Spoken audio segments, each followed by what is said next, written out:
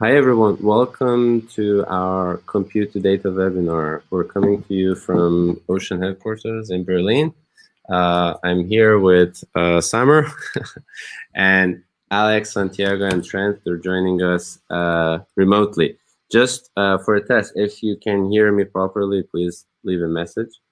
We'll wait a second for Trent to also join us here. But I'll give you a quick overview of the agenda and what we're doing today. So Ocean V2 is our compute to data release focused on unlocking private data. And in this webinar, we're going through the overall architecture, where it fits with all the other approaches. So Trent is going to talk about that. And then Alex will tell us about the architecture. Also will show you how it is to set up a backend and connect to Ocean Compute to Data V2. And Samer here next to me, he will show you the data science interface using Jupyter Lab. We would also love to invite you to join our ecosystem. There are a couple of ways. You can join our developer forum at port.oceanprotocol.com and post any ideas or suggestions that you might have. And also, right now, this webinar is also going to be shared with participants of Git Exchange Hackathon in partnership with Radical Exchange and Gitcoin. We have two very interesting, relevant to compute to data bounties there. Each of them are around like $3,000–4,000 in Ocean tokens. So we invite you to also join that hackathon. I'll just quickly type the name and I'll share the link later. It's called Git Exchange on Gitcoin. We'll tell you more about that. And then in the second part, one of our community members, Santiago, who is also a winner of our previous Data Economy Challenge, he will show you a demo, which looks really cute and pretty, with nice pink colors. And after that, we will have an open Q&A session. You can always also use the Ask a Question feature on your screen to ask a question. There's also a bit of crowdsourcing, so to choose the best questions. Alternatively, you can also post your questions on this side or this side in the chat box. I'll be there to talk to you guys. And right now, let me find Trent and add him to screen so he can start with the keynote.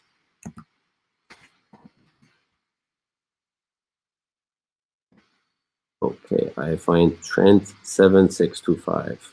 Inviting you to screen. Santiago, I'll momentarily remove you and I'll add Trent, and we'll be back with you in the second part of the webinar.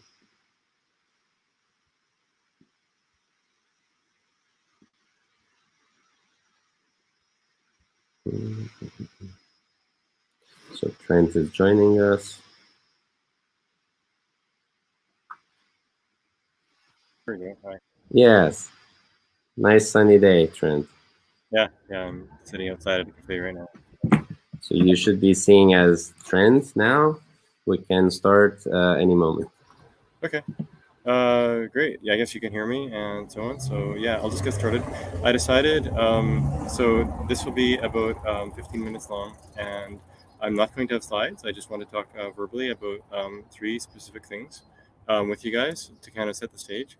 First of all, why are we trying to unlock private data? What's the goal there? And what's the rough idea of how we do it? So that's the first. The second thing is, how does what we are doing relate to other approaches for preserving privacy? And third is basically, many of you in this call are developers and interested in building on Ocean. And there's a few, given that this technology for Ocean computed data is quite young and quite new, there's a few things that I personally would really like to see just sort of demonstrated, some flows. And I'm just going to go through a few of those flows. They're basically various hello worlds of increasing complexity. So hello worlds in a machine learning sense. So with that, I will get started. By the way, if you guys are curious, I'm based in Berlin right now. And so Berlin is nice and green, and the cars going by and people around. And I'm sitting outside, so I don't have to wear a mask. But if I was inside, I would. So that's why you guys can see a bit of the mask marks. That's not me being tired. That's from the mask that I was wearing the last 2 hours. Okay, so let's get started. I've laid out the three things I'm going to talk about. So to start with, motivation. So overall, the mission of Ocean itself is about unlocking data to help level the playing field for citizens more generally, but specifically for AI practitioners, so that all AI practitioners can really help to access data. It doesn't matter if you're in a big company or in a small company or your own individual, you can just access data. And our V1 release was about a data access control framework to do that, where it's basically replacing the role of a centralized middleman for access control. V2 is about computed data, and it's about helping to unlock private data, helping to level the playing field for private data. And then the question is, why private data? And what is private data? So there's a lot of definitions, but a pragmatic definition. Oh, by the way, check this out. That's a German-sized street sweeper. It's small enough to go on the sidewalk itself. So I love these things. I'm from Canada, so everything is big in Canada. We have giant combines and giant trucks, but I love these little things here in Germany. Anyway, back to the motivation. So private data, a definition is simply data that people or organizations keep to themselves, aka keep private. And it can be personal information or personally identifiable information, medical information, lifestyle, financial, sensitive, or regulated information. But basically, it's information that people are motivated to keep to themselves. And so why would we want this private data for AI and ML? And the reason is, generally, more data means more accurate models. Or in some cases, it's even, you might not have had any reasonable data before, so you're just, it unlocks totally new use cases. And to quote a fairly famous hedge fund person, the best data is more data. So basically, and Google wrote a famous paper in about 2006 called "The Unreasonable Effects of Data," which is riffing on a famous math paper about the effects of math from in the 50s. Anyway, so how it can help, right? Specifically, it can lead to life-altering innovations in science and technology. For example. As well as that's from the science side, right? So in health and in other science, just more data is really helpful. Astronomy, all of this. And then from the business side, private data is often considered the most valuable data, simply because it's so hard to get at it. And using it can lead to potentially big payoffs, right? So we know there's benefits in private data to use it if you're an AI person and so on. But of course, there's big risks, right? Why is it that people aren't using private data all the time? And that's because sharing it or selling it comes with risk, right? For example, maybe you share it or sell it, and it prevents you from getting hired, maybe because of some sensitive medical history, or because of other choices you've made, or simply because you were born and all of this. And it's super uncool. It's already happening in many ways, where we sign up to the Facebooks of the world, and we say yes to the terms of service. Where they're basically saying, yeah, we have the right to access everything, which is really uncool. And part of our goals is to help people give much more fine-grained control over what data they share to whom, right? So if you want to share your data to Facebook, part of the vision of Ocean is great, but you're going to sell it to Facebook. You can choose to share it, to sell it, or for whatever benefits, but it's much more fine-grained, and you can choose what you sell or what you share. So that's one of the things. And then within, I talked a bit about individuals, but large organizations too, large enterprises are very reluctant, right? Because they know that their data sets are valuable and potentially monetizable, but they have basically big risks because of the data escaping and related liability, right? So if we think about things like the Equifax hack and so on, this is data that they were trying to keep private, but then it got hacked and it got exposed. And of course, that data is about many of their customers, hundreds of millions of their customers. So that's the risks of private data. So we've got, this trade-off, right? On one side, we see great benefits to private data. On the other side, great risks of private data. So how do you resolve this, right? And the status quo basically is you either, don't try to access it at all, or big organizations take advantage of people and make people click through and say yes to the onerous terms of service. But there's a better way, right? There's a way where we can resolve this trade-off to get a lot of the benefits and minimize the risks, right? And that's the idea behind compute to data. So the core idea is let the data stay on premise, yet allow third parties to run specific compute jobs on it to get useful analytics results, like averaging or building an AI model or otherwise, right? And these analytic results still lead to positive outcomes in science, technology, business, yet the compute is sufficiently aggregating or anonymizing that privacy risk is minimized. So I'm fighting with the noise here again. In this case, he came to visit me. Check it out. So, he's stopping. There's a child in the way. But I love these things.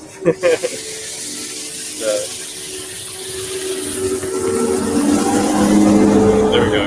Maybe he came because I was talking about it. Anyway, I'll keep going here. All right, so that's basically, the benefits. We see there's benefits of private data. We see there's risks. And to resolve this trade-off, the whole idea is to let the data stay on premise, yet aggregate it just enough such that that private data is not exposed. You can still build AI models and otherwise to get the business benefits. So that's the first part. And NiMA, I should just continue, or should I stop for questions or anything? What do you think? If you have more to say, we have about like 5 more minutes for your part, but it's up to you if you want to take questions, or we should, up to you. Right. Right. Okay. Well, there's more I want to say, so maybe I'll spend 2 or 3 minutes on that, and I'll have 2 or 3 minutes for questions. Basically, the second part is a lot of people have been asking, how does our compute to data approach relate to other approaches out there, privacy preserving approaches? And so there's a lot of approaches, a lot of them come from the crypto world originally for privacy preserving. So there's things like encryption, decryption, homomorphic encryption, trusted execution environments, multi-party compute, zero knowledge proofs. So the ones I just listed, all of those are technologies that are quite complementary with Ocean, and they sit side by side with Ocean. And I have a blog post that relates. It's one of the most recent blog posts that we published. So if you guys want, you can look into the details there. And there's actually some other ones too. So where basically they can interoperate much more closely. So things like approaches like that include differential privacy, synthetic data, and federated learning. So and the blog post also elaborates on how these approaches play well together.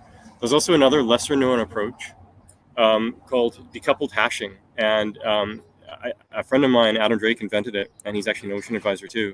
And so he wrote about it in a blog a couple of years ago. So I actually updated the blog post recently to include that because I think it's pretty cool. It means that there's you don't even basically the compute side is doing less compute and making the data sort of anonymized, yet at the same time learnable, and then it can be brought to the model learning side that can stay client side with the AI practitioners. So that's worth exploring too, and I think it's pretty cool. So the blog post talks more about that. And the final thing just to mention is there's some flows that I'd love to see built in Ocean, and maybe I can even simply copy and paste this into the channel, but I'll just mention them. In fact, I'll copy and paste them, and then so those of you who are maybe interested can. It's complaining my message is too long. 1 second here.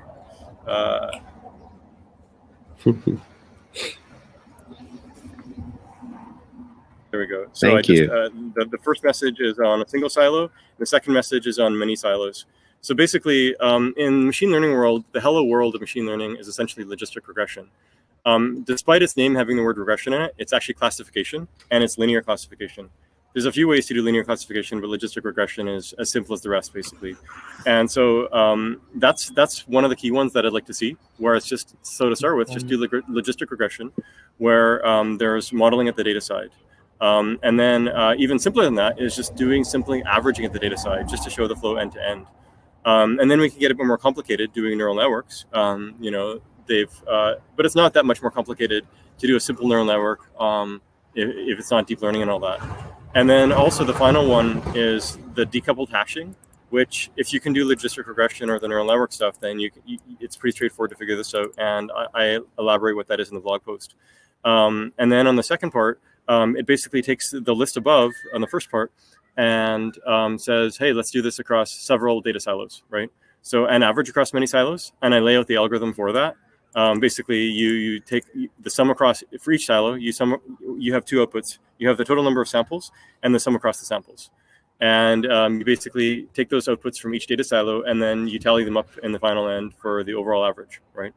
And these are big. There are big use cases in this. We've talked with a lot of folks, including CTOs of cities, where they say that they have trouble just doing simple BI, business intelligence, across their different departments in the cities or even provinces and stuff, right? So things like averages and other simple statistics can be very beneficial, even though it's so simple, right? And then also logistic regression with decoupled hashing, and then also federated learning across many data silos. So those are some of the things I personally would love to see, and probably more too. And by doing this, it helps to just demonstrate, simple things in a single silo and multiple silos, as well as a simple ML case, logistic regression, a fancy ML case with neural networks, and finally the decoupled hashing use case, which I think is a very interesting flow as well. So yeah, that's it. And I guess I will stop here. Thanks everyone for tuning in, and I will see maybe if there's questions, a couple minutes of questions here. Can you hear me, Trent? Yep. Okay, so we have an interesting question from, I think, Stefan. If I'm not mistaken, we had a call actually. He's a PhD student working, or at least thinking about different staking approaches. So very cool stuff. And he is asking, how do you guarantee or test that the data has been aggregated just enough, as you say in the blog post, before leaving the premise? Or whose responsibility is this? Yeah, it's a great question, actually. And there's a few answers. There's basically clear, trustworthy answers, clear, untrustworthy answers, and shades of gray in between. So basically, with things like an average, if you have, say, more than 10 or 20 data points, then you know for sure the average isn't going to leak information, right? For things on the opposite extreme, if you do a machine learning model that overfits, like let's say doing a cart model that learns down to leaf node for every single data point, then it's almost certainly going to leak out PII, right? So that's definitely not doing enough aggregation. And then there's shades of gray in between. And where is that cutoff? It's not clear. I'll be honest, right? But the decision is up to the data provider. So it's up to them to make a judgment call for whether a given script or algorithm that's running on their side will leak PII, right? And so you can go better than just simple averages. You, for example, think an average across more dimensions, in a sense, is variance of linear regression, right? And linear classification. So those in general are going to be quite trustworthy, as well as, a good rule of thumb, I think, for higher levels is where you have just a simpler model that has way fewer parameters than the number of data points, right? So it's aggregating in that way. So that's the pragmatic answer. There's one other piece of theory that's really useful here, and that's differential privacy. So differential privacy, actually, it's pretty cool. It gives guarantees that you are sufficiently aggregating. So if you're trying to do a machine learning model, even with a fair degree of complexity, like let's say random forests and stuff, which do a lot of high fidelity stuff, if you will, or deep neural network, you could actually change it where the inputs are leveraging differential privacy, which means basically randomizing the inputs a bit. And if you randomize them enough, and there's theory to support how much this is, then you will get guarantees that the information doesn't get leaked. So that's pretty nice. I think it might be overkill, but it's a pretty good set of steps that can be done in the near term, because then it helps to give good guarantees. And over time, people are going to learn. So I guess to summarize, it's a really great question. A really useful thing here is that the seed of trust remains with the data provider. So they make the judgment call on what to trust.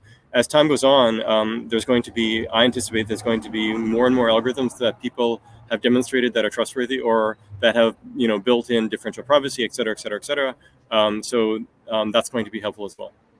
Yeah, and Trent, I think we could say there are probably two approaches that are very compatible with us. One is, let's say, frameworks like, for example, PyGrid, that are pre-approved within a community or a framework. This is one of the things that the guys at OpenMind are working on. Another approach is if the data is really complex and it doesn't fit with any standard frameworks, they might have to work with data scientists or experts in privacy preserving machine learning. And I actually have a database of these companies. I think we should publish it somewhere soon and connect with those different kind of dev shops and experts in privacy preserving machine learning. So then they work with data providers and then they set the assurance levels for what they're comfortable with sharing. Yeah. Absolutely, yeah, and yeah, it's a good point on the OpenMind. OpenMind started off with just decentralized federated learning, but as probably many of you know, it has generalized to a more general project about helping with privacy preserving ML across the board and really bringing first-class software for many of these various techniques. And I think that's super helpful. So lots of room for collaboration with OpenMind technology. Yeah. One more question. There's probably more, but for you, Trent, there's some of them that maybe Alex can answer. This one is from, I think, Joe. Thanks, Joe, for your question. How would new businesses interact with Ocean Protocol? Will the interface be declarative or code-heavy for businesses using this? Could you repeat the last sentence? Would the interface be blank, blank? I think they meant if the interface is like a GUI, or they have to code themselves everything. So what is, let's say there's a new business that has data, or they have interesting data sets that they want to share, but they don't have in-house data science or machine learning capabilities. How would they work with Ocean Protocol? Right. So I guess great question. And there's, I'll just describe Ocean products and then work from that. So Ocean essentially, the project has two products. One is the platform, which is the L1 smart contract and the L2 libraries to use those contracts and to make it really easy.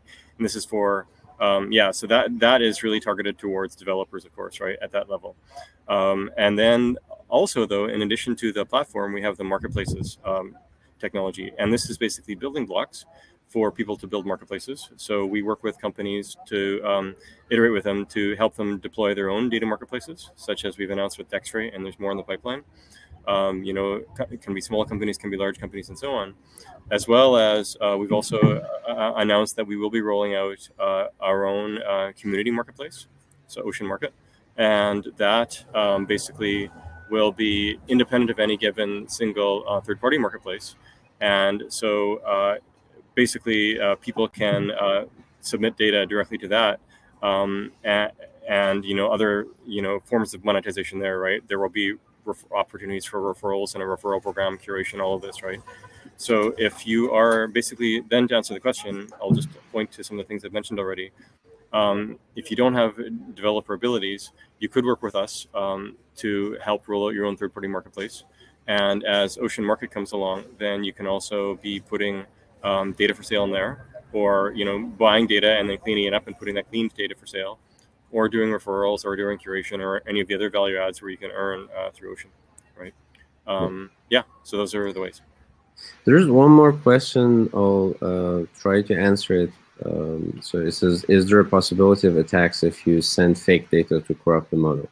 The thing that's interesting about Ocean is you as a developer, you can create an app on top of Ocean Protocol that has features that work against us. For example, you could have a rating for data providers. You could ask them to stake some amount of some currency. It could be Ocean tokens or other things. So they have skin in the game, and if they do things like trying to attack, they get punished or they get griefed and they would lose their stake, for example. Trent, do you have something to add? Yeah, I can add this more specifically. So I guess I should state out, Ocean is not censoring any data. So if you publish, spam data or crappy data or garbage data, so be it, right? And it's going to be there in different marketplaces, community marketplace, whatever. But then it's a question of discovery. And when people do discovery in marketplaces, there's a few different ways, right? There's three typical ways, which is searching, browsing, and filtering. And so marketplaces that do a good job will help the high quality data sets bubble to the top, and the lower quality data sets remain obscure. And this is not unlike, Google web search or whatever, right? But then, so if you just publish a bunch of spam, like towards NiMA, like what signals can you add to help the high quality stuff come to the top? And so as part of the Ocean v3 token design, we have, it'll be going to the marketplace where you have to stake if you want to do referrals. So the more that you stake, the more you can earn from referrals. And the same thing for curation. So the more that you stake, then the more you can earn from data sets that get sold when you're curating. So you only have a limited amount of Ocean tokens to stake. So you want to deploy that stake in places where you think it will be the most profitable, right? So do you think that garbage data sets are going to get bought and sold? Well, if people buy and sell those garbage data sets, then it's not garbage anymore, right? Sometimes one man's garbage is another man's treasure. So, but generally, if things truly are garbage, then no one's going to be buying them, right? So overall, by having this staking signal that is directly, how much you earn from staking is a function of how much that data set is bought and sold, then it automatically does the filtering. And it's sort of like your own predictions. When I stake on a data set, I'm predicting that the data set will be popular. And so there's this positive feedback cycle to bubble up the useful data sets, the higher quality data sets. So yeah, it's definitely on the curation angle, like NiMA mentioned, but we are building some of this directly into the Ocean marketplace technology, just to help facilitate people with their own marketplaces and to help bubble up, high quality data sets. Thank you, Trent. So I hope you stay with us in the comment section here or here. And now we'll move to the next section with Alex, our VP of Engineering at Ocean Protocol. Thank you, Trent. Thank you, everyone. Hey, Alex. Hey. Do you want to show your face for a second? Or are you an AI? No, I'm an AI. Okay. Okay. Or at least just for today.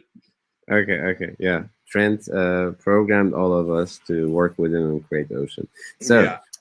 Alex, I'll minimize myself, and you can start your presentation. Okay. And we're quite on time. Thank you.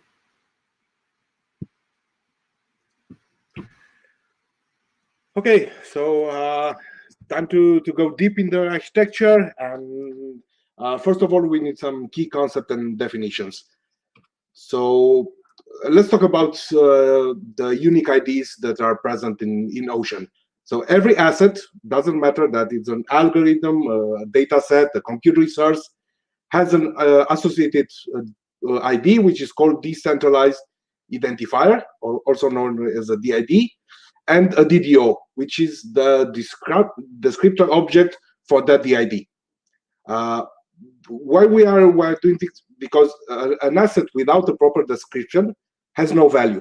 So if I'm going to give you 1 million files with unique ID names and without any other information, that's probably garbage. So a DDO document is composed of the standards, DDO attributes, and some services. And we have the ID, the creator, the public key, the proof, and the services. Talking about services, so each asset can have multiple services associated. So we can have, for instance, the metadata service, which is describing the asset, the provenance service, which is describing the asset provenance.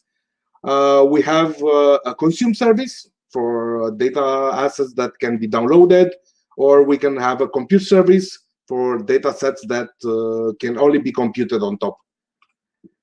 So this is how a DDO looks like in a friendly manner. We have the URL. We are going to talk about this later.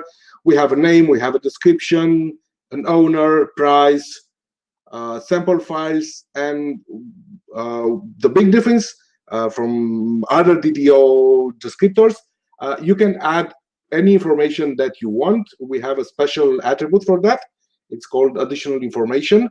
So you can add licenses, categories, GPS data, fuel consumption, whatever you want.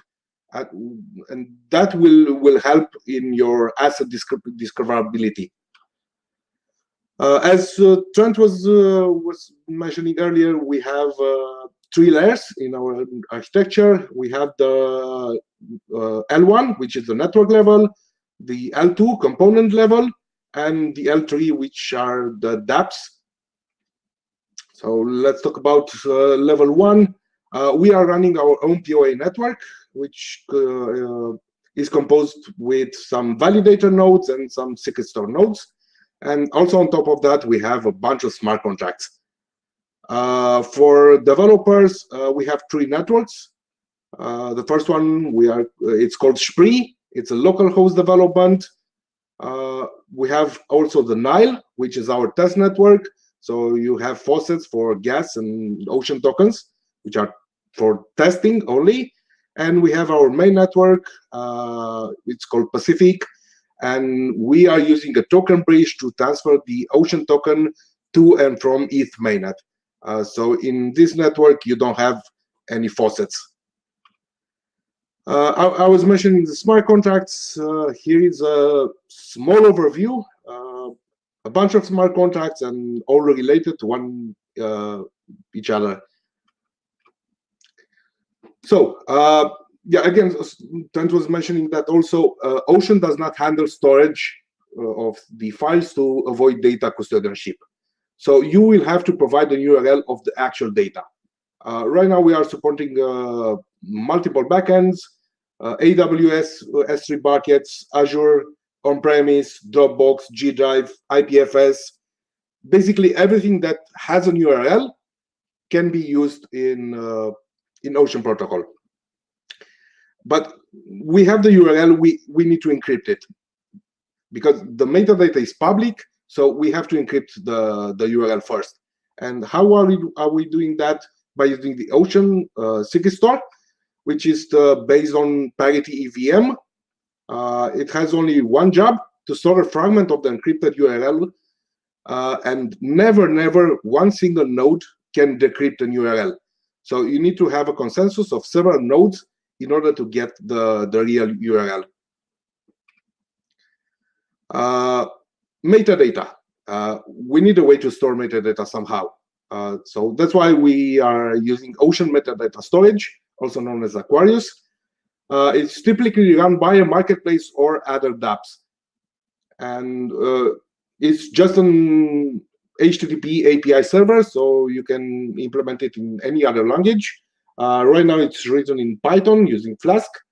And on the backend side, it can use various implementations like MongoDB, BigchainDB, Elasticsearch. Also, we have the Ocean proxy, also known as Brizo. That's the only component that should have access to your data. It has one major role, and that is to perform checks on chain for buyer permissions and payments. And once these conditions are fulfilled, the Brizo will decrypt the URL and will stream the data back to the consumer. It will never stream the URL, just the content of the data. And of course, we have the libraries. So working with Aquarius, Brizo, smart contracts could be a pretty difficult job. So we have the libraries, also known as squids. We have JavaScript, Python, and Java. Unfortunately, the Java version is unmaintained for now. And yeah, probably you are going to use them. You only need a few lines of code to publish or consume a data set. Our marketplaces are built on top of Squid, so, and this is the complete architecture right now. So we have the provider on one side who has the data and it's running the Brizo. We have Ocean protocol with the nodes and the smart contracts, and we have the metadata storage, which is Aquarius and OceanDB. We have the libraries and we have the developers. Could be a publisher, consumer, a marketplace, or any other dApp. So let's try to describe a publish flow. So you have the data, you are the publisher, you have the URL, and using Squid, you are going to call Brizo first, and Brizo is going to return an encrypted URL. And then you are going to fill up the DO with all the metadata that you think it's necessary. you are going to publish it in the metadata storage, and after that, you are going to register your asset on chain. Of course, registering an asset on chain could seem a little bit over-engineered because it's hard to keep data on the chain. But we are not storing the entire metadata on chain, only some parts, like the ID, the checksum of the DDO, so we can know if it was tampered, the URL of the metadata storage, the owner, and the access list. These are the only things that are stored on chain. Everything else, it's stored on Ocean metadata storage. So that was the publishing flow, and now let's try to discover and consume data. For discovering, it's super simple. You are just going to use either the library, or you can query Aquarius directly using its API, and you can query, give me some fitness data, and you will get back some results, some DDOs. And let's say you found an interesting data set and you want to consume it. So you are going to inform Brazo. I want to buy data set with ID 123. And Brazo is going to check. Do you have the rights to access the data set? Did you sign the service agreement?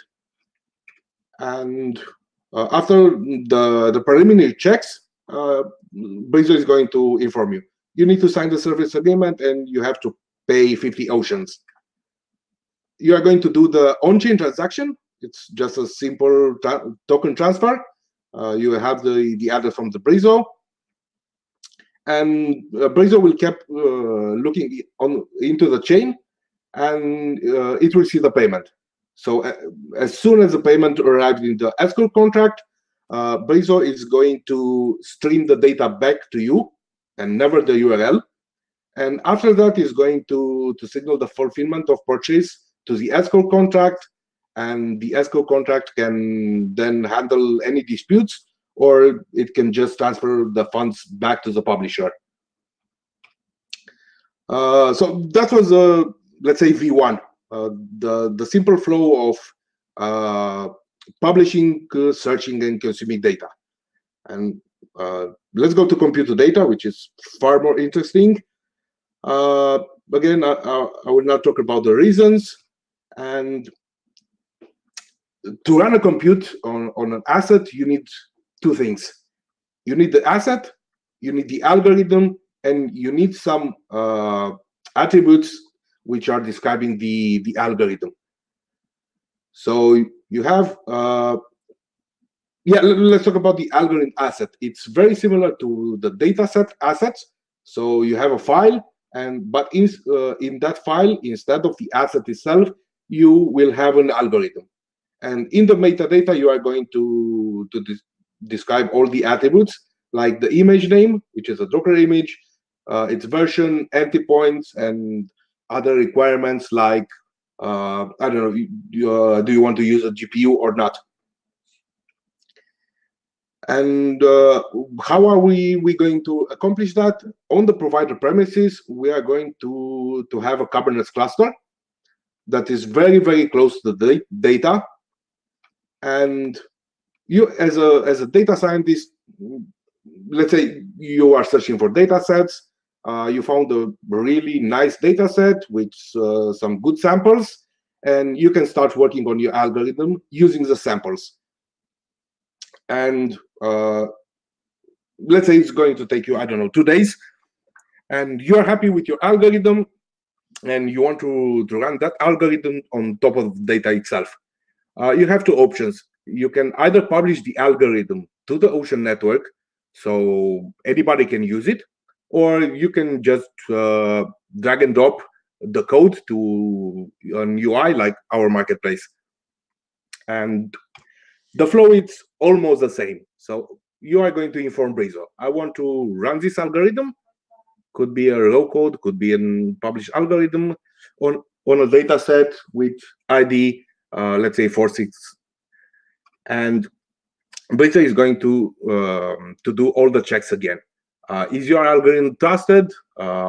or if it's a raw code, are you allowed to run raw code algorithms on this data set? Is the consumer trusted? The service agreement is signed? Did you pay? And once all these conditions are fulfilled, Blazor is going to spin up some pods in the Kubernetes cluster. First, is going to provision the pod with data and algorithm, control the network access, which is the feature that the publisher is going to allow it or not. Is going to run the algorithm and then upload the output and logs to the storage. And as a data scientist, you can always check your job, and you will always get a response back. Is my job still running? Yes or no? It's finished. Do you have the URL for the algorithm logs and output? Or you always have the possibility to publish the output directly into the Ocean network. And of course, when the compute job is finished, you can look at the logs and the output of the algorithm and decide if it works for you or not. Yeah, so let's go to compute data backend. This is a simple flow. So you are the consumer. You are going to install Blazor. Let's start the job. Blazor is going to do all the on-chain conditions, and then it's going to call the operator service. And the operator service is going to create a custom workflow inside the Kubernetes cluster, which is going to be handled by the operator engine. And once the job is started, it will signal the operator service, his status, some IDs, and it will keep track of time, because as a publisher, you can always have a way to kill pods that are taking too much time.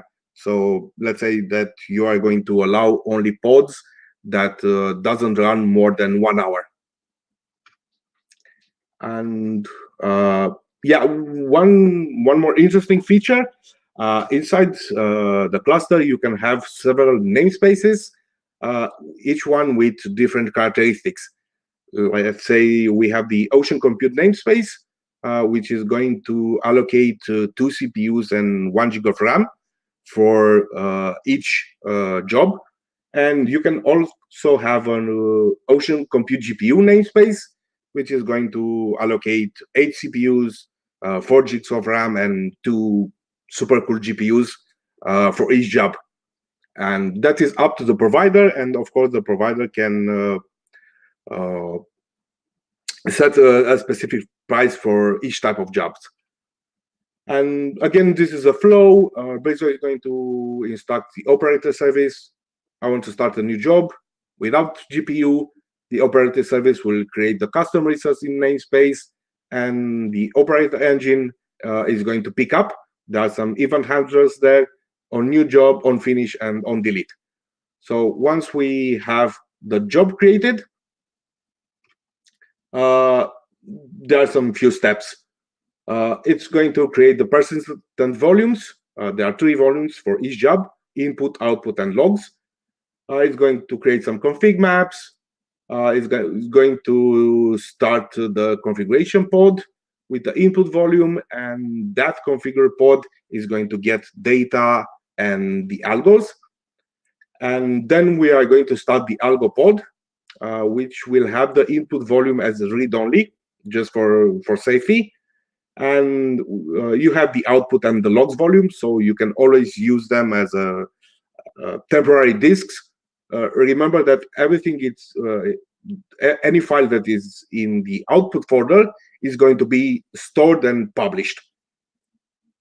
And once the algorithm is finished, then the pod publishing pod is going to be started, and that will take all files from data outputs and data logs and upload them to the storage. And after that, is going to signal the operator service that this workflow is done, and you as a data scientist, you can know about it. Again, this is the same explanation with some, it's the same workflow. Yeah, that was pretty much. I hope I did it in time. If NiMA, I'm sorry. No, thank you, Alex. So I just want to also ask everyone, because this is a limited session, we'll try to keep it to 2 hours, that they go to either port, or if they want quick answers, they go to our Discord channel. There's like a call to action, like a huge green button on the screen. If you click on that, you will directly go to our server on Discord. There's a channel called Get Exchange Hackathon, but you can also ask your V2 related questions there. So Alex is there, Manon, all of us, we're also on Discord. Alex, there are a lot of questions for you. After you, we will have Samar, who's going to focus more on the data science flow with Jupyter Lab. But here are a couple of more back-endy questions for you. For example, this one is asked actually by 2 people. Let's say I have it's from, let me see, who is it? From Casimir. Let's say I have my super nice special damage detection model. I publish it in Ocean as an algorithm asset, I assume. How is it prevented that someone just copies it once they have access to the pod? And then there's a similar question from Robin that's asking, how do you ensure that the algorithm that computes on the data is kept safe? I think OpenMind are working on in this direction. Are you cooperating with them? So both these questions, they're asking kind of the same. Okay, so the only entity that has access to the pods is the publisher. So basically, you have 2 ways. You can either trust the publisher, or you can use something like Intel SGX, which is going to encrypt your algorithm, and then nobody can decrypt it. The downside of this is that your publisher needs to support Intel SGX, which is kind of expensive. I see. And there's actually a project, they're renamed from Enigma to Secret Protocol. This might be an interesting integration between Ocean and Secret Protocol or Enigma. They're working on trusted execution environments, or, for example, Intel SGX. But Alex, can you explain a little bit more? So within the pod, that environment, it's hosted by the data provider, right? Yeah. So the compute provider is the data provider. Yeah. Okay. But there is a possibility to have like a neutral middle ground, that the compute provider could be not the same person as the data provider. For example, if there's a federated learning, let's say, alliance, you could say this party is neutral, it's in the middle, it gets the input from all these different data providers, but then the actual compute is happening in this, environment, which is not controlled by any one of these data providers. Yeah, we are thinking about this. The downside of this is that you need to trust that third-party compute provider. Yeah. Because they will have access to the data. But again, it's your choice as a provider. I see. Okay. So there's another one. I think there are also technical approaches to this. I know there's a split learning is also now integrated with OpenMind. There are probably things that maybe we're not aware of, but please feel free to comment the links to different, let's say, approaches that you might know. There's another question, but I think we answered it. They're saying, I don't think I understand where the compute is being hosted. Is it scalable in case you need more compute power? Yeah, after all, Kubernetes by definition is a scalable cluster, so it's only limited by your processing power. If you have enough servers, or you are using a cloud provider, then you can scale it. Got it. Casimir, you commented something. Maybe can you provide a little bit more detail about what you guys are doing? Maybe we could help you. But he's saying that about the algorithms being exposed, that the SME companies ask them, but the data or model remains in our control. And what they're saying is usually it is a give and take with them, as you say. We got to host it with the data provider. So I guess this is something that every project, they have to kind of come to some agreements about what they feel comfortable with. Yeah, basically, you have two sides, and neither of them are willing to let the other party see their data, because the algorithm is just a data. Yes. So after all, somebody has to trust the other party somehow. Got it. So Casimir, please get in touch with us. Maybe we should do like a follow-up about your projects. It sounds very interesting. Hope we can be helpful. Another question for Alex. Maybe we'll have like 7 minutes for these questions. Can the original user negotiate with what price they want to sell their encrypted or anonymous data, or is it gone and up to algorithms after Azure? No, the price is set by the publisher. We support dynamic pricing, so the publisher can change the price, I don't know, every minute or every hour. So again, it's up to the publisher. Got it. This one, it's I think from Laurent. How can one explore the data before launching a full-fledged algorithms? I guess the whole pipeline. There are often issues that require adjustment to the algorithm when running tests. For example, a non-anticipated special character, malformed data, text instead of a number, and such things. So I guess they're asking, could you do like tests on samples of the data set, maybe on the structure, some of the lines before paying for the whole access? Yeah, absolutely. So every data set has a custom section, which is called samples, and it's up to the publisher to provide some samples. And also we are thinking maybe we can have a way to get a sample of the private data set. So let's say you have a big data set, like, I don't know, 20 gigs, and maybe we can have some kind of sampling, and you can use that. Could be an idea. Yeah. I think, again, here, we had a chat with the guys from NiMA back then, and I think John had this, one of the co-founders had this idea that you could do a very small, limited amount of compute on a sample of the data set, a random sample, within an Intel SGX environment, and then check the outputs only. So that could be maybe also a solution. Yeah. But again, maybe you have bad luck. I mean, if you have a data set that is 1 gig, and the last 2 lines are having some kind of a problem, like I don't know, something wrong, your algorithm will work great on the sample, but it's going to fail when doing the compute on the actual data set. But this is why you, as a data scientist, you can always access the logs. So you can look and you can fix the algo. Of course, you will have to run it again, but yeah. Got it. So I'm going to invite Samer to screen. Let me see. I see a lot of familiar faces. Let me see if I find Sam. Oh, okay, Sam 4891. I hope this is our Sam. So,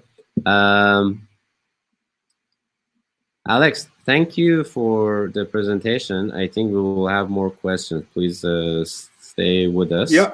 In the comment section also, you can, we also click on this link, go to our Discord. We would love to see submissions to this hackathon, because some of the questions that you guys are asking are in the bounty description. For example, we have a data bounty as a bounty, and then we have AlgoRank, which is about assessing the quality of algorithms. So one of them is focused on data, another one is focused on algorithms. Hi, Samer. Bye, Alex. Bye. Hello, everyone. So, Sam, do you want to share your screen? There is like a share button somewhere on top.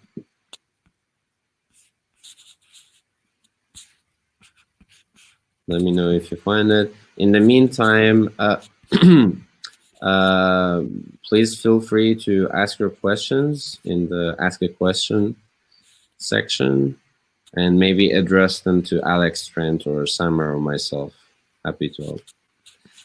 I don't see how to share the screen here. There's a share link on the top, but it might be that. It shows me then share the event.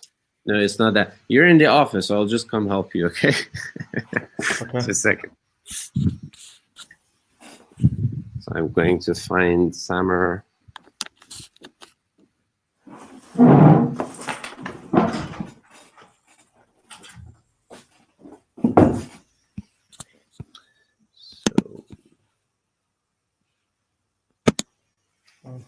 Okay.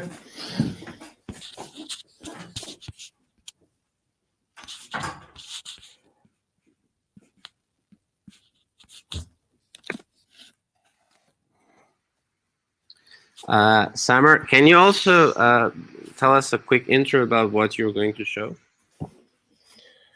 Yeah, so we have a data science, a Jupyter Lab instance running on our servers, and this is to allow anyone to play with our existing code.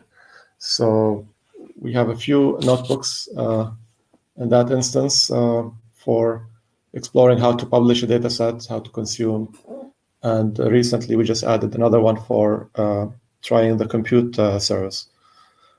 So if you go to datascience.oceanprotocol.com, this is the interface. Then you have to log in to that instance using your GitHub account. And for me, it's not gonna go through that because I'm already logged in. It's just loading the instance. Got it. We should just share a very small warning. This is more like a demo environment. It's not supposed to let you do really heavyweight, computing here, and your pipelines might get errors, or you might run out of time. But this is to show that you can set up such an environment yourself. Yeah. So here you can see the notebooks that we have prepared. And now I'm only going to show the compute to data notebook. And to make it short, I'm going to skip all the introduction stuff on top and dive into executing the cells here.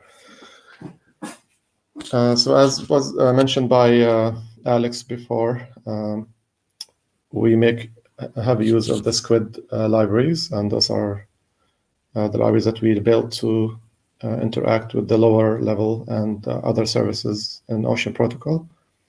And we have a Python, JavaScript, and a Java version.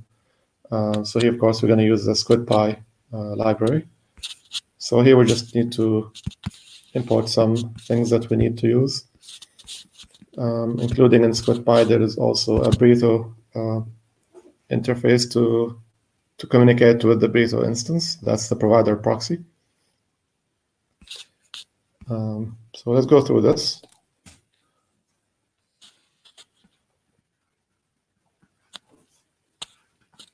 Now we can create an Ocean instance. The Ocean instance, and we're loading the configuration from a file.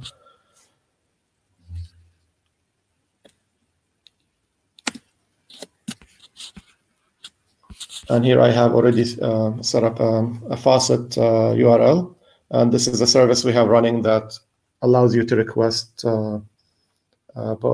Ether into your account, so you can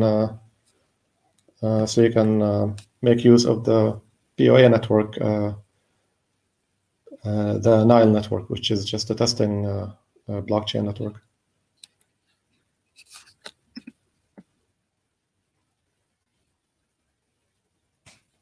And this one here, we were just setting up the provider address.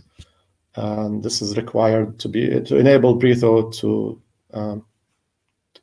access the data sets or assets.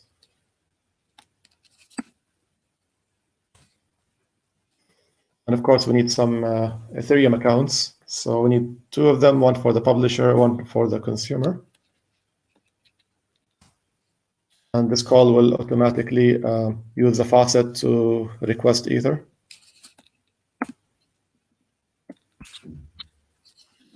And then we can request also some Ocean tokens. Actually, the publisher doesn't need that. Only the consumer will need it because the publisher is not going to buy any data or services. And this one is just for the consumer account. And again, populate with some Ocean tokens so they can make use of the data service. And you can see here the balance of the ETH balance and the Ocean tokens balance.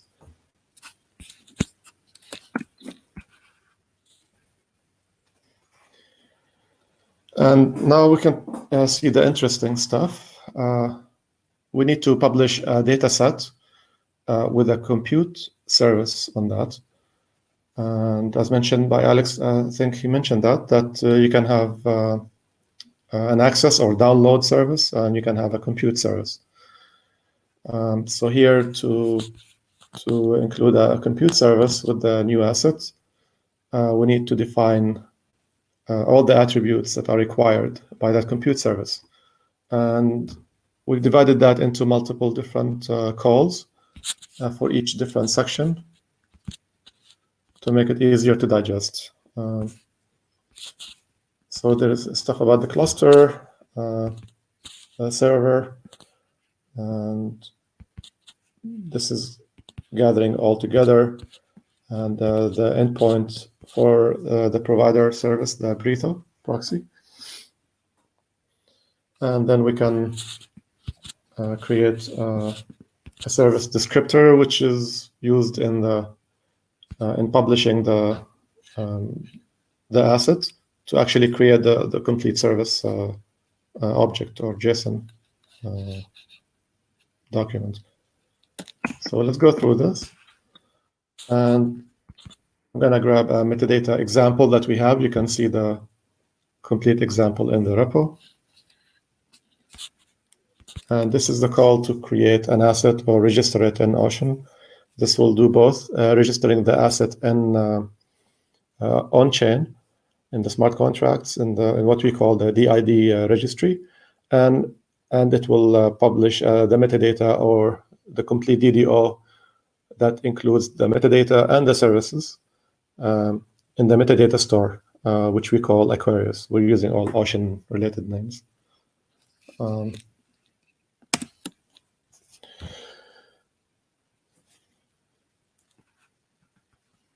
So here we would see the registration is successful on-chain and also in Aquarius.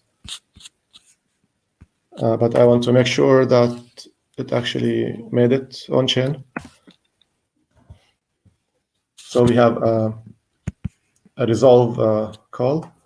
You give it a DID, then it looks on-chain in the DID registry contract for that DID and grabs the associated URL. And that URL should be pointing to where the metadata lives. And yeah. And here we can take a look at the complete compute service that we defined earlier.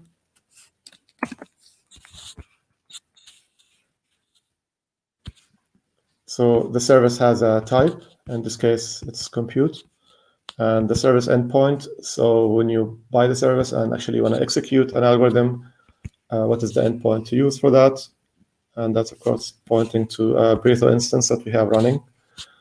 And then these are the attributes that describe the compute service here.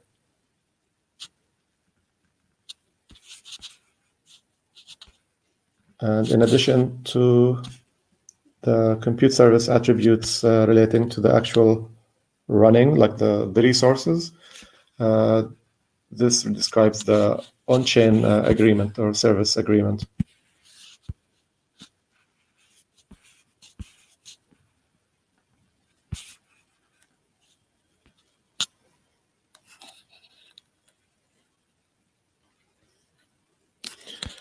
Okay, so now we have that asset registered along with the compute service, and we can try to consume that. So I have an algorithm example, a simple Python algorithm, just goes through the data and creates some statistical information. And here we have the option of first publishing the algorithm as a new asset, which is different than a dataset asset. So there's an algorithm type as well. So we can publish the algorithm as an asset, and then when we run the algorithm, we can just refer to it by the DID of the algorithm. In this case, we're not doing that. I'm just going to go run that algorithm as just the code itself will be sent to the Breatho endpoint. Of course, we need to know some information about the algorithm, so we have to provide this information here. And the algorithm itself, the code is in raw code.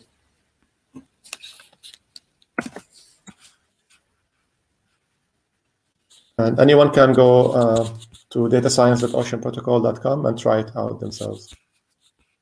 And of course, you can do anything you want there. You can write your own algorithm, publish your own data, and see how it all works. So now we can purchase the dataset, or we call it order. Here is the DID that I have from before. And using my consumer account and specifying the provider address.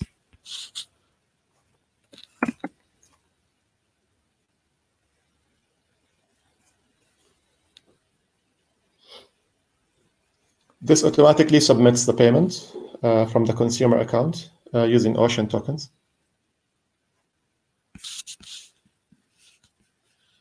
So token transfer here was successful. The lock reward condition is fulfilled as well. And now the Breatho agent listening to the events should fulfill the next condition. And that will allow us to request the service.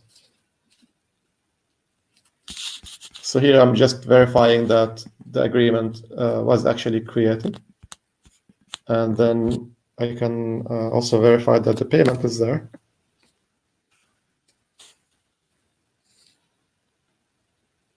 And this is the part of the provider that they have to fulfill. And it is successful. So now we could just go ahead and run the algorithm.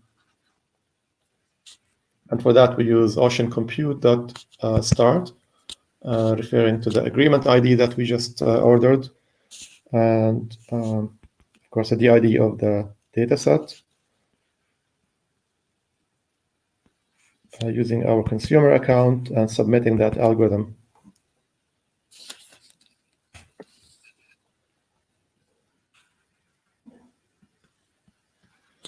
And that will return a job ID that we can use to query the status of the running job.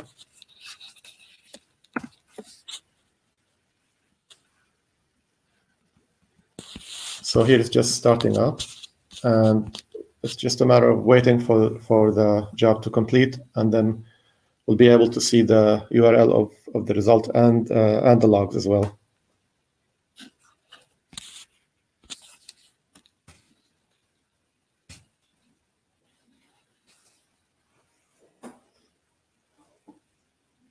Yeah, this is not a long algorithm. It should be done in a couple of minutes.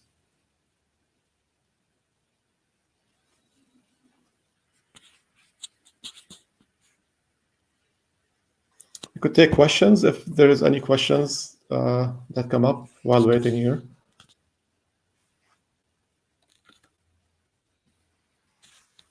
Hey, Samar. I ask now if there are any specific questions. You can post them in the comment section or using Ask a Question feature. Okay, someone just ran it and it worked. Let me see if we have relevant questions for you. Maybe Alex I will actually also invite Alex to the screen again so he can also help with answering questions. Just a second. Alex, I'm inviting you back. So there's a question, is there a process for accessing multiple data sets or data assets to run on a single algorithm? Yeah, I actually already answered to that. We are working on that. It should be the first new feature of V2. Mm-hmm. Okay. Then there's a long, interesting question. Let me see if we can ask it. European Commission highlighted 7 key requirements for AI. Some of them are like technical robustness, privacy, and data governance is the one related to Ocean. With Ocean, we do not need these requirements to AI, as Ocean Protocol solves these issues. Am I right? I can try a little bit. So you could say that Ocean builds the infrastructure for end users, or let's say providers, to address issues around privacy and data governance. But it doesn't mean that these requirements are gone. They still need to be implemented, and then we need to create trust in these approaches, because they're really new, and maybe there are a total of 100 people on the planet who know both about blockchain and privacy-preserving machine learning. So it's a very cutting-edge space. I think we should work as we are, for example, with programs like IX. We should work with different government and private alliances to create trust in these new approaches. Alex, do you have anything to add to this one?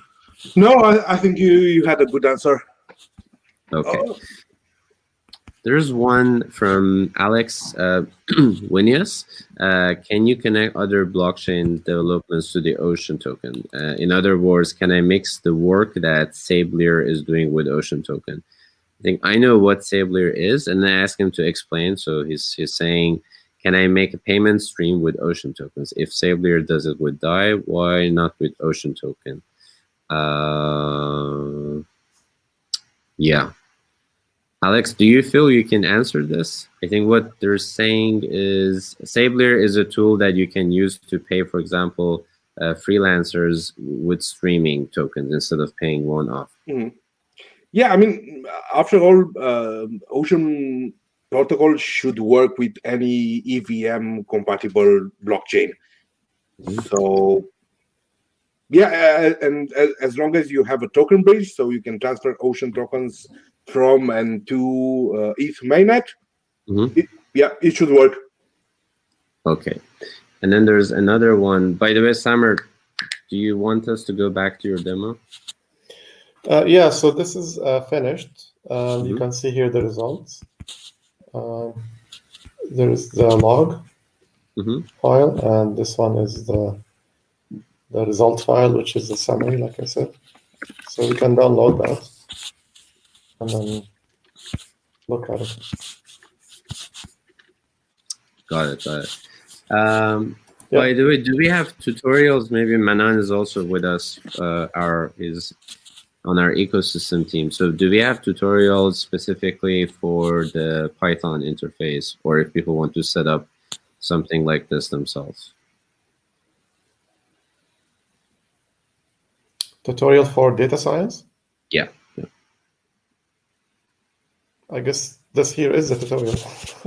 Okay. Yeah.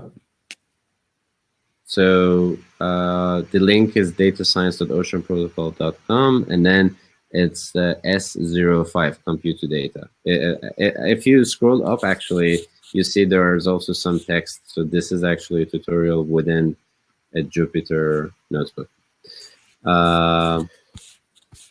Yeah. You could also go to monterey repository in Ocean Protocol. Yeah. Okay. So we'll share the links here. Alex, there's another question from Robin. Is the same staking mechanism planned for algorithm data types so that these can be staked as well? Yeah, of course. It doesn't matter if it's just an asset or an algorithm. Data set or algorithm. Yeah, okay. data set or algorithm. Yeah. And then you can also build your own layer 3 applications or platforms using different staking approaches. For example, this Algo Rank Bounty running now on Git Exchange, Gitcoin. That's one of the ways. We just try to describe like a blueprint for creating staking on algorithms.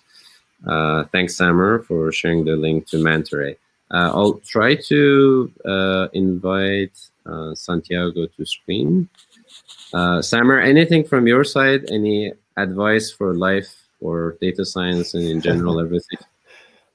No, everything is perfect. Thanks, everyone. Thank you. Bye-bye. Bye. Alex, you can stay for a moment. And let's invite Santiago. Poor Santiago, he woke up at 6 a.m. I think he's in Ecuador. And I'm inviting him. Really appreciate Santiago for taking the time to join us. I'm sure it's worth it. Hello. Oh, we can't hear you. Oh, you're just a second. I'm wearing the Ocean Protocol t-shirt today Hey. for my presentations. So just let me share my screen now. Where did you get the t-shirt, by the way? I don't think we've met in person. No, I have applied to the Ambassadors Program last year. So I went through a different process and I finally got this amazing t-shirt. Yeah. Awesome. Great. So I'll remove myself from the screen, at least my video.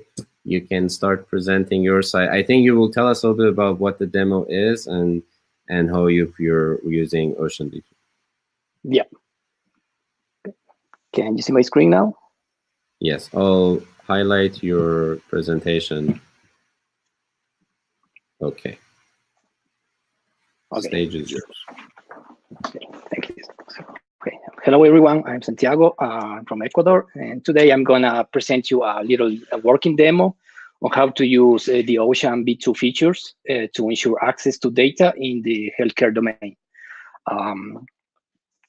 So nowadays, the healthcare data is generally unavailable or sitting in silos, which becomes an issue that problem solvers or let's say the research communities usually face when trying to get access to the required worldwide patient data that is so crucial to create accurate and generalizable AI models.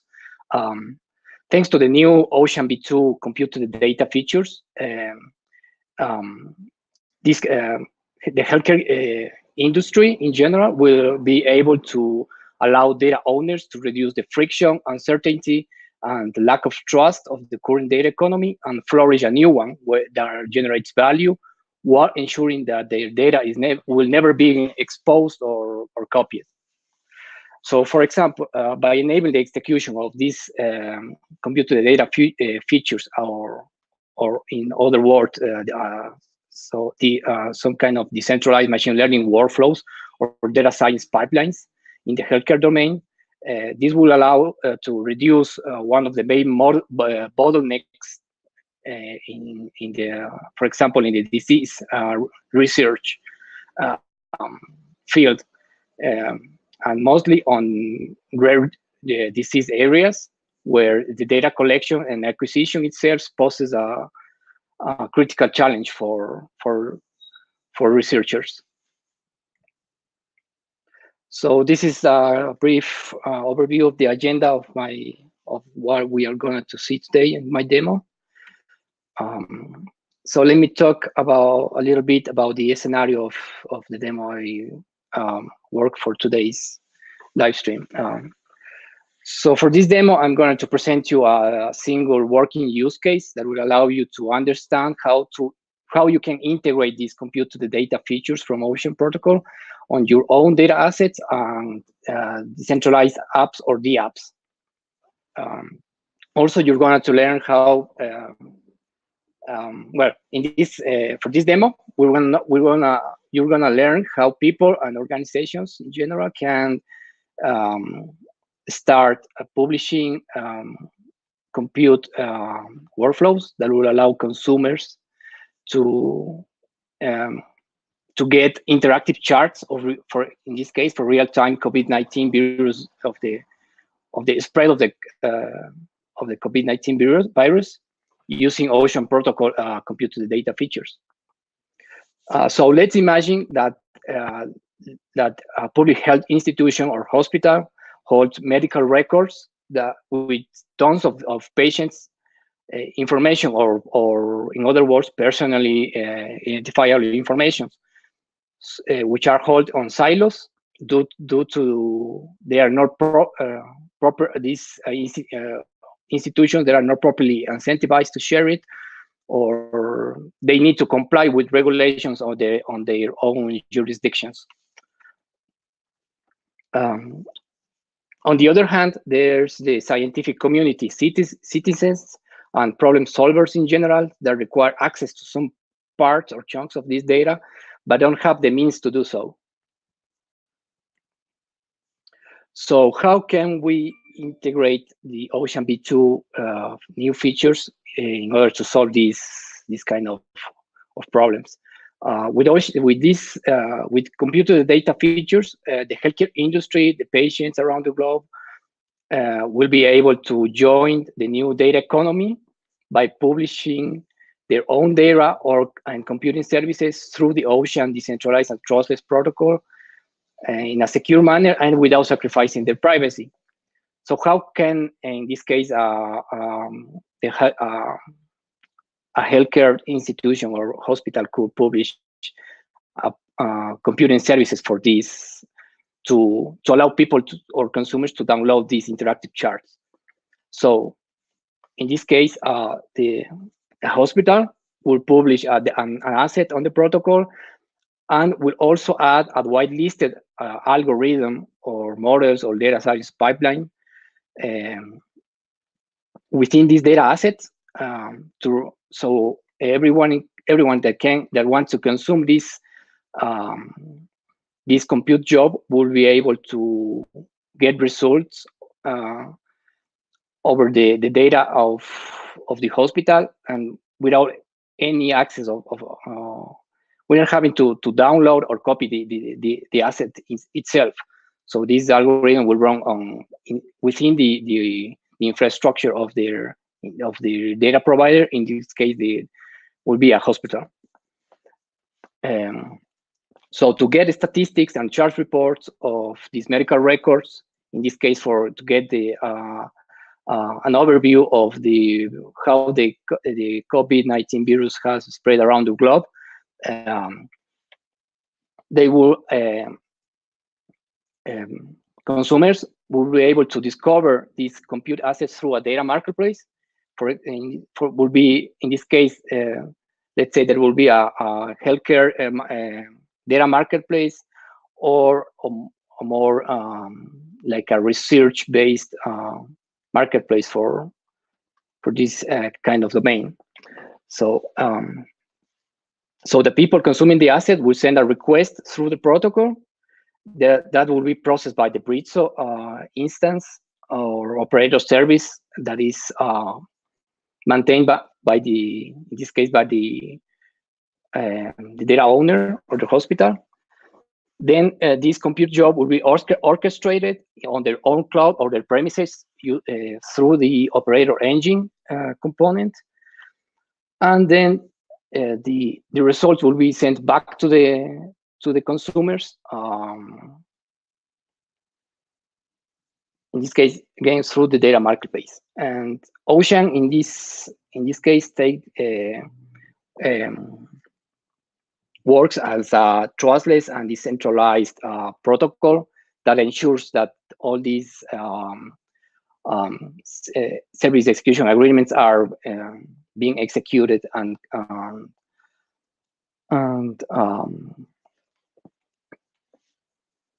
successfully.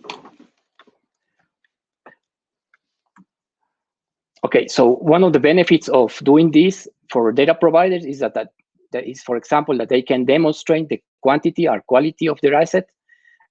They can contribute with public stats or inference without compromising the privacy of the whole data set. And on the other hand, for consumers, they will have access to real-time statistics about the data sets, either paid or free.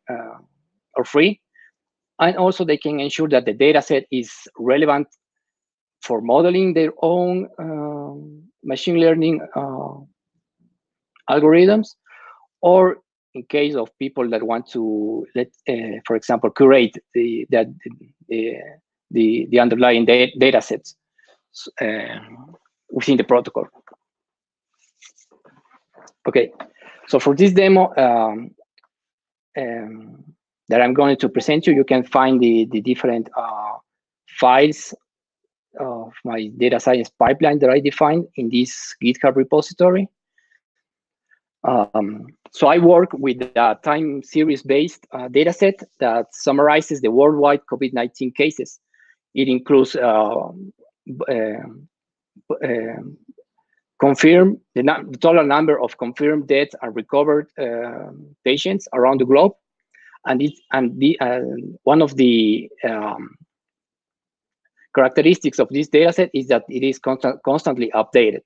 So everyone who is consuming this, who wants to consume this compute service through the protocol, or will be able to get like the most recent data from or statistics from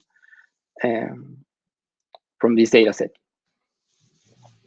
So here's the data pipeline that I defined. So to start, I created I started working. I created a Jupyter notebook that will load the data that is defined and published in the protocol. Then it performs some data cleaning tasks, some feature engineering, and at the end, it will plot some useful data visualizations charts that of interest for the consumers. Without and that will be output to the consumer, and so the data will never leave their premises. So after defining my my Jupyter notebook flow, I embedded it on a Docker container and deploy it, in the case for this demo, on a public Docker registry.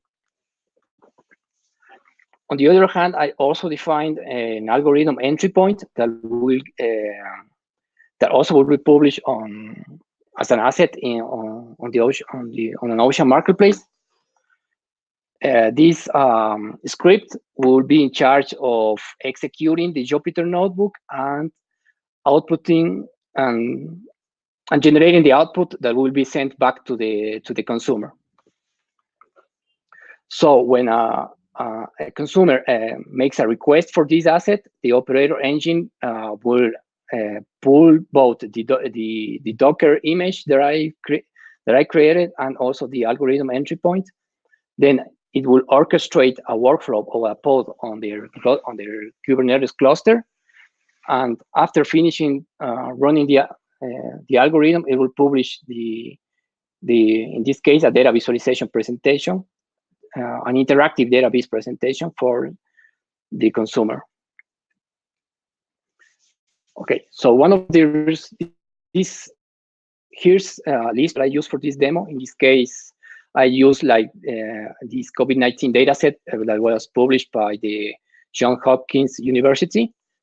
I have also created, as I already mentioned, a custom Docker image for this use case, which basically inherits, or it is based on Jupyter Labs Docker images. And finally, I have also published my algorithm script on GitHub Gist as a GitHub Gist, so it can be published. It is publicly available for everyone if you want to replicate this example. On the other hand, my team, me and my other team members have created this cool CLI tool that will allows the Ocean Protocol community to create a React-based Ocean-powered decentralized app with one single command. So you will only need to install Yarn on your machines and then run this Yarn create Ocean app. You can specify as a template name the Ocean V2, and you will get a boilerplate code, so you can start interactive with the compute to the data features right in just a few clicks. Okay, so now I'm going to show you a live demo.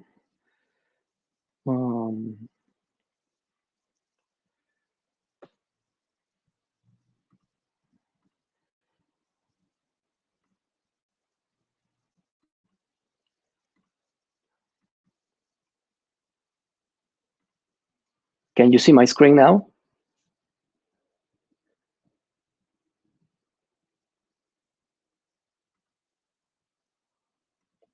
Okay. So for this demo, I'm going to show you the workflow on publishing an asset and adding, in this case, a computing algorithm, attaching a computing algorithm to this asset, to a wide, so it can be whitelisted by the provider and can be consumed by the people. Okay, so in this case, I'm going to create a COVID-19 database report. Here's some descriptions about the data set. Oh, sorry. Yeah, this is the first step for creating a new asset. So I'm going to create a data set with this name. In this case, I'm going to make it free, for free access. This data asset is going to have 3 data files, and I want to provide a compute service that is going to be whitelisted with in this data set. So here I'm specifying like a name of the algorithm, a brief description. I'm specifying in this case the Docker image that will be pulled and executed, and the entry point to execute this. In this case, the algorithm script that I'm going to specify here. I'm going to specify below, which is the gist for my Python script. Here's some additional metadata information for the asset. And now I'm going to publish it. I need to sign the agreement, execute the transaction on chain. So I first publish my algorithm on the protocol on the marketplace, and then I'm going to publish the data asset.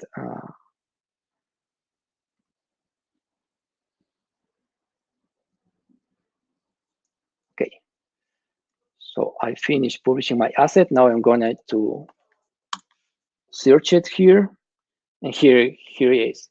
Here's my data set, and also my compute algorithm that I've attached to this data set. So I'm going to see details, and now I'm going to execute the compute service. So now I need to execute a transaction on chain.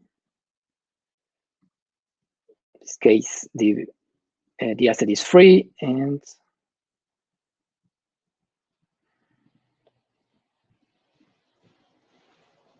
there is. The job has started on the compute provider.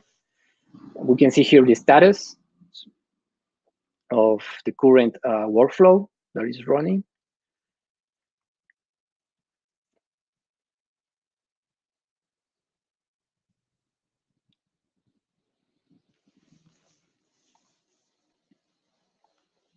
Just publishing the results.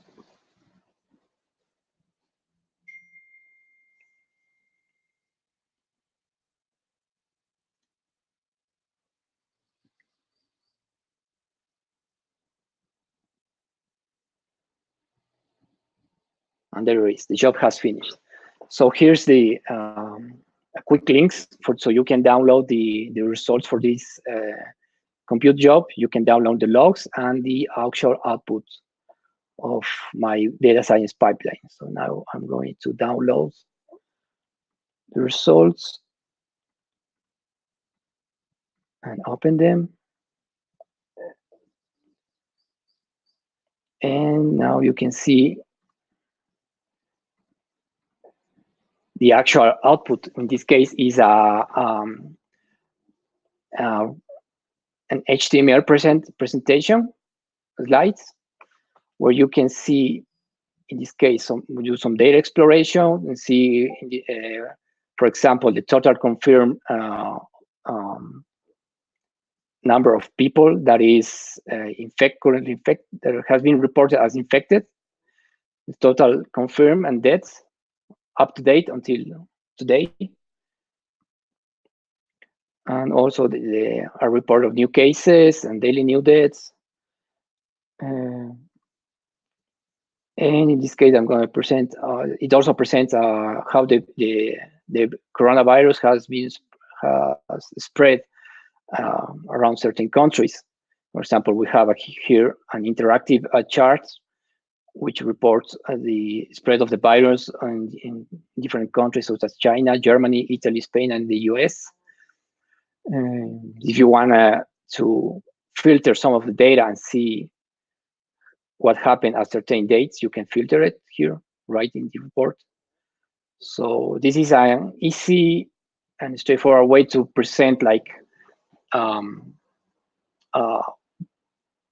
main statistics about this data set to the consumer without exposing the data set itself. So it is run and executed and delivered to the consumer without with privacy, while preserving the privacy of the asset itself. And I think that's it from my side. Thank you. Okay. We can go back to the video for a bit, if you want. Okay. Really appreciate all the time you put in creating this. By the way, your video is black. I don't know why. Let me see. I'll re-enable your video. I hope it works. Oh my! And, yeah, we have my cam cover. Okay. Yeah.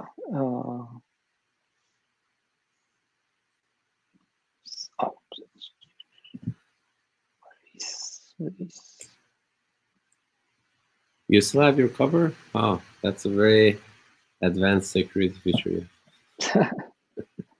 So, but it's okay. So Santiago, just wanted to check something. The UI elements that you showed were based on our previous, I think, hackathon bounty. Was it the scaffold thing or it's something else?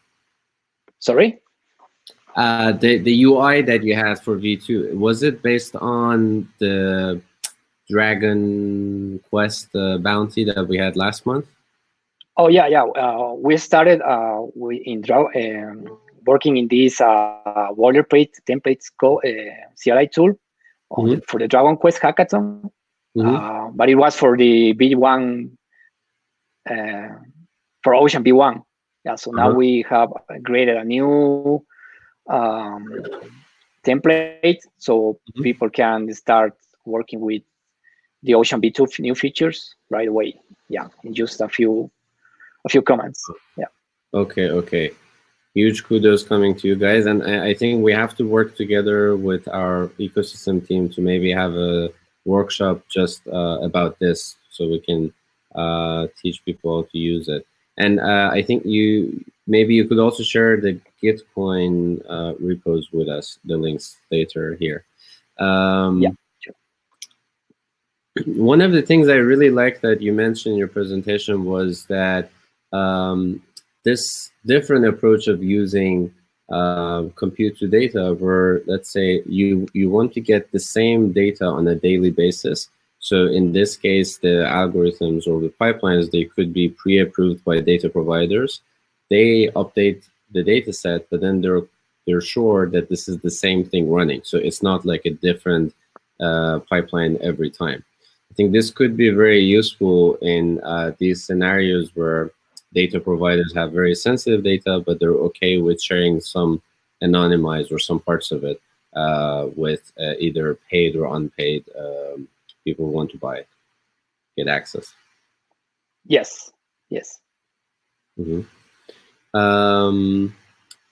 Thanks again for showing us the demo. This is being recorded, so if you're more curious about going through the steps, you can rewatch after the session is finished.